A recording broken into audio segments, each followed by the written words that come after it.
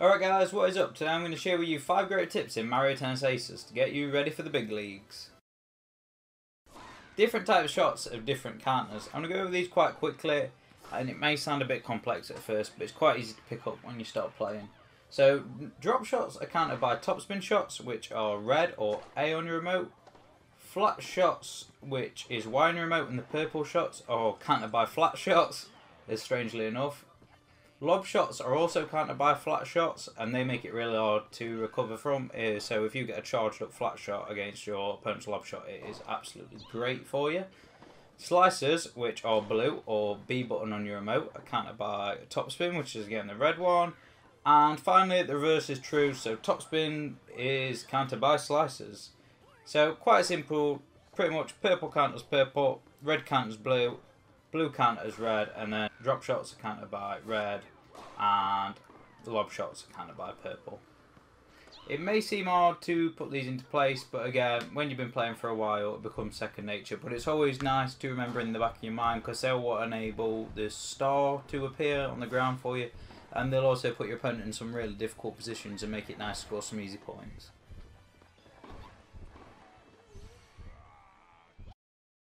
This next tip's really easy to avoid, but I see a lot of people doing it online. Don't block your opponent's special shots with your own, as it will use a large portion of your meter, and it's very easy for your opponent to return it with a charged up shot such as a flat shot and punish you a lot. It's much better to counter opponent's special shot with zone speed and try and hit it back and get a nice block. That way you'll have a large portion of your meter and your opponent will be the one in a difficult spot. This next tip is kind of a continuation of the last point. It's when to leave shots, because sometimes it is beneficial to not even attempt to go for the ball and just give your opponent a point. It'll take some judgment to decide when to leave a shot, and it'll come with time, but here are a few examples. When you have very low energy and your opponent has used his special shot, 9 times out of 10 it'll break your racket because you can't use zone speed to slow it down, and you have to hit it back with such near perfect time, and if it hits to the other side of the court, it's very difficult. And this could result in a loss, because you only get 2 rackets, and 2 fully charged up special shots will break your racket. So it's much better just to give him the point in some cases, especially if it's the start of a game, and then just reserve your meter, and then try and do the same to him. Another example would be if you're on 45 points and your opponent points on, let's say, 15, it's much better to let him use all his energy on a huge special, and just let it go out, because he'll only be on 30 points. And then next time, if you've kept your energy, you'll be able to hit him with a zone shot or your own special, and he'll not have enough energy to save it, and you'll win the entire game. This point may seem daunting for a lot of new players, but it's to use your character's trick shots.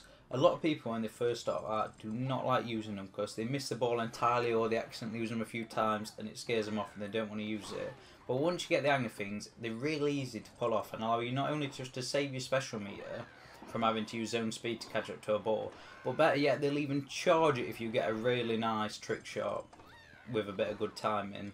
Unfortunately, and it's nice to bear in mind this, that if you do badly time one, it will use a bit of your meter, but you would have used that anyway on using zone speed to get to the ball, so it's probably best practicing for it, as they are 9 times out of 10 beneficial for you and really great to get to grips with. This is probably the most boring tip on the list, but when you first start out, you might want to stick with one type of character. I know it's a bit annoying playing online and getting beat by someone you using that character and then you're not that good with it, but they're all played so differently and it's nice to learn a few play styles. So there's 6 different types of classes. First of all, we have all-round characters, and they are Mario, Luigi and Daisy.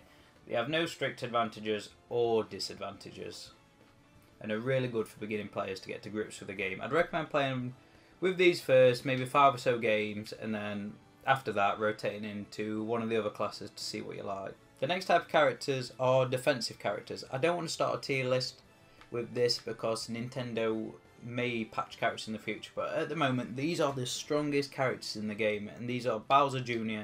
and Waluigi. And what these are, they have really good long reach, but they're a bit slow and a bit low powered. But they're really good. Waluigi's probably best up the net, I believe, and Bowser Jr. is better sitting back. But these are great characters to learn just because they are so strong at the moment and quite forgiving. The next type of character is the powerful character. And these have a lot of my favourite characters in it. There's only one character I prefer, which I'll go over in a little bit. But these characters contain Wario, Bowser, Donkey Kong, Spike, and Chain Chomp. So there's quite a few here. And the advantage of these are they're very powerful and they are hard to knock back, even with fully charged shots.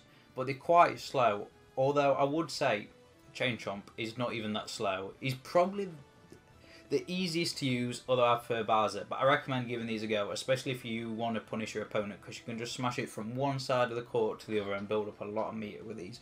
I think they're quite good for beginning characters and definitely worth a shot. The next type of characters are the speedy characters, and these only have two. It's just Yoshi and Toad. Personally, these are my least favourite, as the advantages, they're really fast obviously, as the name would imply, but they're easier to knock back. And now, speed you may think seems really good on paper because you can get from court to court, but with defensive characters like Waluigi and Bowser Jr. already having the range, and having zone speed and trick shots to make up for that speed, I don't think they're that great. Don't get me wrong, the advantage of these is you don't have to use your meter on zone speed as often, and if you're not as good with trick shots, they're a bit more forgiving. But personally, these aren't my favourites. However, if you're really good, don't let this dissuade you from using them, as I'm probably just not the best. The next characters on the list, there's also only two of those, and these are Toadette and Peach, and these are the technical characters. And Peach is my favourite character in the entire game. And what technical does is means they've got great aiming. So if you aim a flat shot in the right hand side of the court, it will go very far to the right hand court. So you can get a bit more precision with your balls. And they also have a hidden little advantage that I've found out, that they have better special shot and zone accuracy from what I can tell, which it comes in really handy, as you can imagine, because sometimes it is annoying when they just drop out. The only disadvantage is the same as a speedy, where they are easier to knock back. However, I find you can mitigate that with a few trick shots. Lastly, we have the tricky characters, who feature Rosalina and Boo. And what these do is, every single shot you fire has a little bit of a curve, either to the left or the right. You can aim it with the left stick. However, the slicers, which is B on your remote, the blue shots, they curve a lot. Especially Boo's, who curves a bit more. And they are super annoying to play against when you start the game, and it seems impossible like guess game, and it just takes a lot of practice against them. But they're not too bad after the end. And the disadvantage is they have slower hits, so a little bit slower along the court, and the ball speed's a bit slower to give you a chance to return them. But those are all the characters. I hope you found this guide useful. Cheers for watching.